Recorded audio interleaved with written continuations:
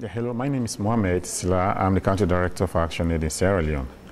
I want to encourage everyone to buy the millionaire wine.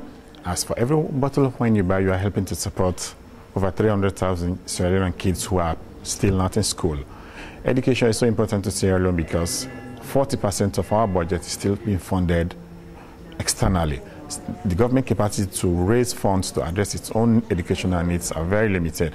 And so with the Millionaire project that we intend to construct 20 schools that will give a future to 10,000 children that are presently either out of school or are in schools but with very poor facilities. We have still not been able to recover from the 11 years of war that we lost, and some of these kids are still out there and they need support. That was a UNICEF project that was recently launched in 2008-09, which says over 300,000 kids still do not have access to education. And one of the major factors was distance to the nearest school.